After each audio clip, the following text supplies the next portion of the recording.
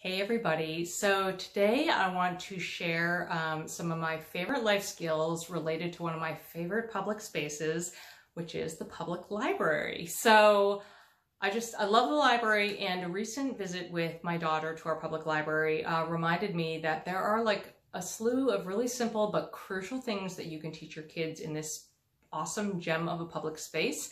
And it'll help them become more independent, and when they're learning to do research, in the future, they'll have the skills to do it. Okay, so I want to share 8 key tips. The first one is really basic, but a lot of people don't have it, and it's to get a library card. Hooray for ownership. Your kid will love to have something that they can sign their name to. If you can believe it, I still have my city library card because I grew up in the Boston area. I still have it from elementary school with my little scratchy signature on it. So yeah, I've lost many a thing over the years, but not my library card. So grab that. And another pro tip is that we use just like a simple tote bag as our library hub. Card lives in the bag, and that bag lives in the same place in the living room, so the kids know where to put their books when they're done and where to get a new one when they need something to read.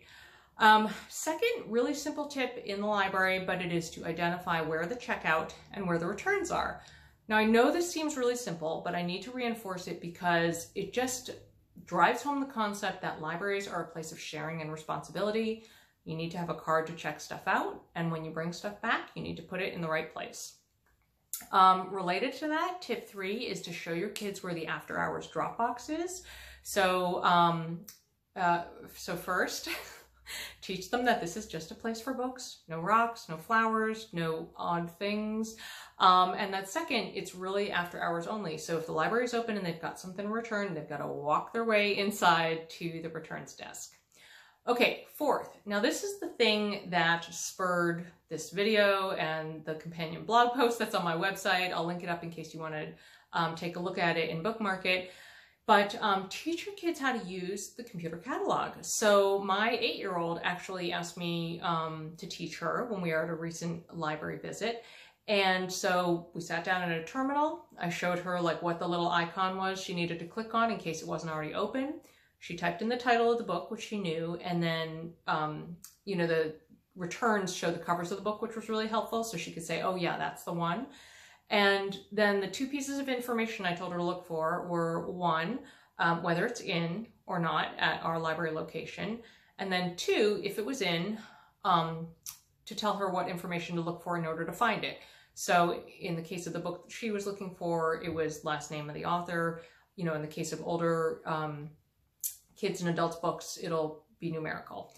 So yeah, we'll get to more on the finding, but actually the next point is number 5 is how to find the books. So after we had her author name, we walked over to the children's stacks and I showed her what direction the alphabet went in, and that she needed to find it alphabetically. So it was really, really cute to see her like run along and look at the spines to find the name of her author.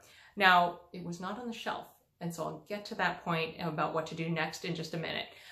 But my 6th tip is to talk about fines.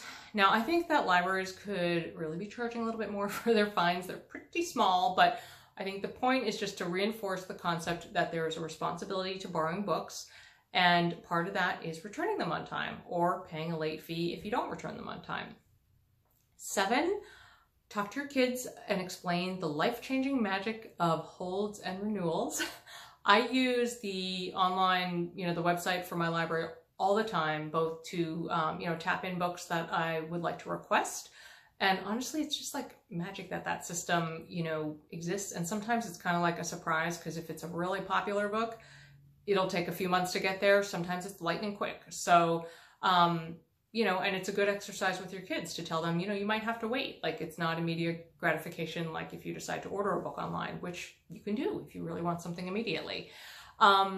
And then also I use it for renewals, which is something good to talk to your kids about. The fact that they can renew books, and also that they may, want to renew a book and somebody else might have put a hold on it, and so they need to return it. So a lot of life skills rolled into the library. Okay, and then the last tip is sort of my, library life skills plus social skills twofer, and I love it so much. And it is to use the library as an opportunity to teach your kids how to engage with the staff. Libraries are typically replete with awesome, knowledgeable, really just full of knowledge people, and they're ready to help you. And so what happened the other week when I was with my daughter is, she looked up the book, she went to the stacks to find it, and it wasn't there. So we stood there for a second and I said, personally, I'm always looking for ways to teach my kids how to engage in the world with people. So I said, why don't we just go to the children's librarian and, ask them if they might know, if there's somewhere else to look for where it may be. And you're going to be the one doing the asking. So my daughter was a smidge reluctant, but she really wanted that book.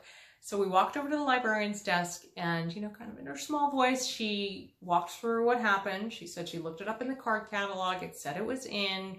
She went to the stacks. It wasn't there. And so the librarian was like, okay, all right, good. She got all the information. And then seriously, in a minute, she was like a rock star to my kid, because she went into whatever the secret staff portal is, typed in the book title. She already knew the book. And was able to see that the book had been checked in just an hour before, which therefore led her to be pretty certain she knew where it was behind the checkouts desk in the carts waiting to go back onto the floor to be reshelved. It was awesome. So it was just a really great reinforcing experience, for my little 8-year-old to explain a problem to a different grown-up that she didn't know in a polite way, and then have that person help her. It was really, really cool. So anyway, those are my favorite kind of key library life skills tips. If you have other ones, drop them in the comments. And I'll also link the blog post where I kind of, just outline these in long form, because if you're looking for book recommendations, I link to a bunch of posts that I've shared on, great picture books for kids, awesome read alouds with kids, tween book recommendations, great books for grown-ups, and more. So I love reading. I hope that this video will inspire you to do some reading. Head to the library and tell me what you're reading.